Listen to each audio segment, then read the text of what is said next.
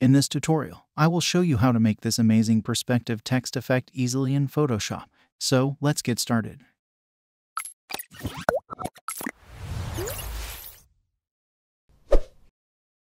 First of all, select the rectangle tool. Press left click so that it opens the dialog box Create Rectangle to set the width and height of the rectangle. Set the width and height of the rectangle as per your requirement. I have set the width and height to 715 pixels and then press enter. So, it opens the properties of the rectangle. In appearance, set fill to no fill and stroke color to white as shown in the video. Now, select the Move tool. Align the rectangle using the horizontal and vertical align options as shown in the video. Press Ctrl or Command plus J to duplicate the rectangle. Set the width and height as shown in the video. Now, align it with the use of horizontal and vertical align options. We are using these rectangles as a reference so that we can place our text between these two rectangles. Choose the horizontal type tool to write the text.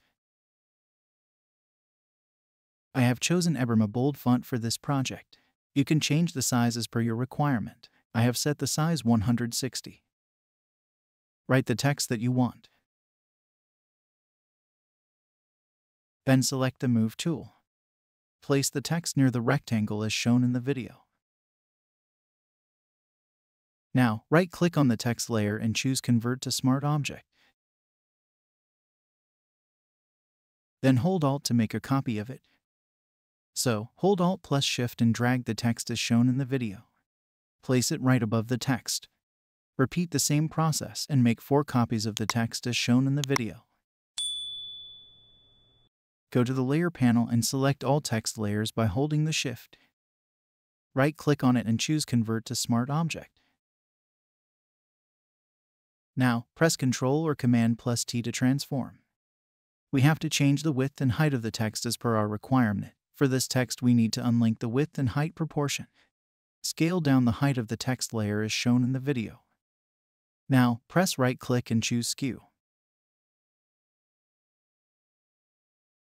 Hold Shift plus Alt and drag the corner point inside of the rectangle as shown in the video. Adjust its value as per your requirement. When you are satisfied with your result, then hit OK. Press Ctrl or Command plus J to duplicate the text layer. Now, press Ctrl or Command plus T to transform. Press right-click and choose Rotate to 90° clockwise. Place it according to the rectangle as shown in the video. Again, press Ctrl or Command plus J to duplicate the text layer. Now, press Ctrl or Command plus T to transform. Press right-click and choose Flip Horizontal. Place it according to the rectangle as shown in the video. Duplicate the bottom text layer by pressing Ctrl or Command plus J. Now, press Ctrl or Command plus T to transform. Press right-click and choose Flip Vertical. Place it according to the rectangle as shown in the video. Now, we have set all the text layers to the proper place, so that there is no need for rectangle reference. Click on the layer visibility icon to hide the rectangles. To make this effect more realistic, we can apply gradient on this text layer. So, double-click on the text layer to open the Layer Style panel. Select Gradient Overlay. Set the blend mode to normal and opacity to 90%. Use Style to linear and make sure the angle of the gradient is 90°. For gradient color, I have taken hex code FFF for the left side point. For the right side point, I have taken 323232. Select the layer and double-click on it to open blending options. Select the Gradient Overlay. Now change the gradient angle to -90°. Select the layer and double-click on it to open blending options. Select the Gradient Overlay. Now change the gradient angle to 0°. Select the layer and double-click on it to open blending options. Select the Gradient Overlay.